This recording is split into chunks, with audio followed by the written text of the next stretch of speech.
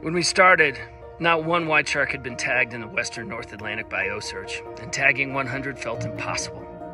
But inch by inch, with grit, teamwork, and belief, we got there. Quint marks number 100, a milestone powered by our crew, supported by global scientists, and shared openly with the public. Many believed it was impossible. But I've always held to a lesson from my family dinner table that nothing is impossible. Ocearch reached a historic milestone that reflects not just the stamina of our team, but the power of belief.